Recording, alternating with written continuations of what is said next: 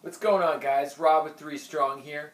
Riley and I are just chilling today at home, and I wanted to show you a quick core series that you can do at home. A lot of the workouts that I've been showing, at least some of the movements, and I've also presented some workouts, they're body weight exercises, and they're really simple to do.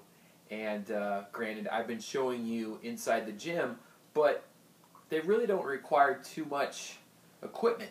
Really just your body weight, maybe some sliders, maybe a dumbbell or something, and you can get a pretty good workout with minimal equipment. Well, I'm going to show you a really great series, core series that you can do in your living room. It requires, or it only involves 4 different movements, and I'll show that to you right now. Riley, can you let me get to work here? Watch out, bud. Okay, so the 4 movements. One of them is going to be a side plank. So if you've never done a side plank, you have your regular front plank where your forearms are down and you are on your feet, keeping your body nice and solid right here, and that works the front of the body. Well, the side plank is going to work the side of your body. Riley's just going to watch.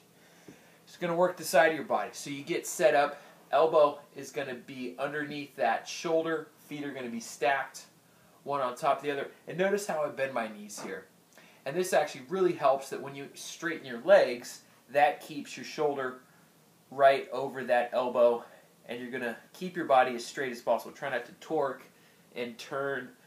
With a lot of these holds, you want to maintain your center the whole time. So rotating is not maintaining your center. You want to be as straight as possible, so hips and shoulders are going to remain square. That's the first exercise. The next exercise is a hand walk. This one's actually going to get a little bit more of the shoulders in terms of stability, but it's also going to get the core. So treat it like you have a yoga mat. You're going to come to the edge of that mat. You're going to bend down, walk those hands out as far as you can.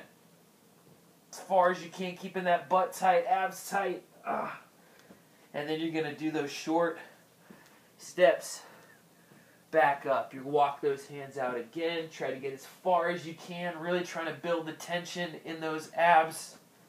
And then you're going to walk the hands back up. That is the hand walk. Next one, plank. You're going to get set up on the other side. Same thing applies. Knees slightly bent, feet stacked on top of one another. Shoulders over that elbow. Push yourself up, lock those legs out, and keep everything straight and square and tight. Last one, reverse crunches.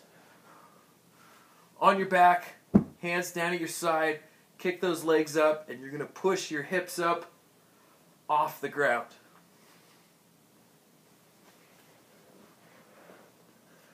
Try that little series. Side plank on the right side, or side plank left side plank on one of the sides.